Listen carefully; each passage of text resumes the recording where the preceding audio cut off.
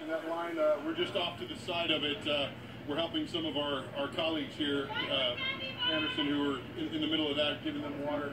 But those police lines, pushing the crowd back away from that Omni Hotel area, which has been obviously the center of a lot of the violence tonight, and trying to push that crowd back. They were trying to get various people, agitators, out of the crowd, and as other people came in to try to grab those people.